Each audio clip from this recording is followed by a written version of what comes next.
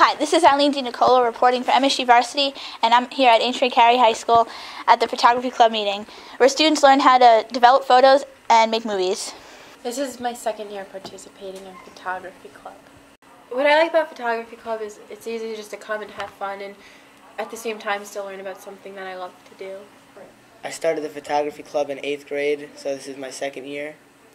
I like taking pictures and editing and stuff, and it just kind of helped me learn how to do these things. Hi, I'm Mr. Cardellano. I'm head of the art department here at Ancient Carey High School, and I'm also advisor to the Photography Club. When I first came to Carey High School, I was looking to get involved with a club, and I was assigned to teach the photography course. So it just kind of developed as a natural extension. The kids in the class enjoyed the course, and then they became the officers for the first year of the club. Photography Club is an interesting club. It gives students the opportunity to learn the medium of photography without the benefit of taking the class. So what it lets us do is work with some of our younger students. And at Carey, the media arts class or the photography class is really a 12th grade class.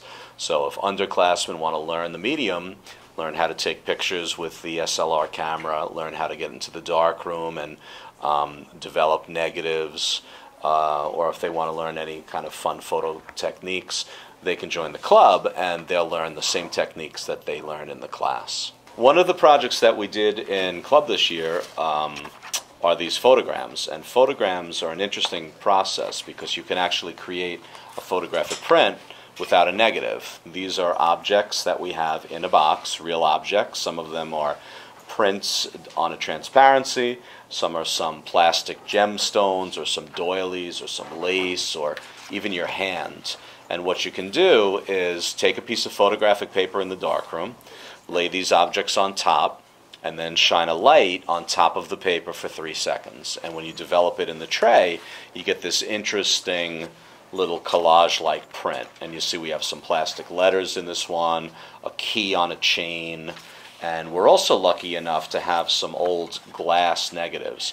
And the glass negatives, when you lay on the paper, will print what we call a contact print, and you could combine those with some real objects. So these are the very first experiments that Club has made making photograms. The unique thing about a photogram is you could never make it exactly the same way twice because you could never position the objects in quite the same way the second time.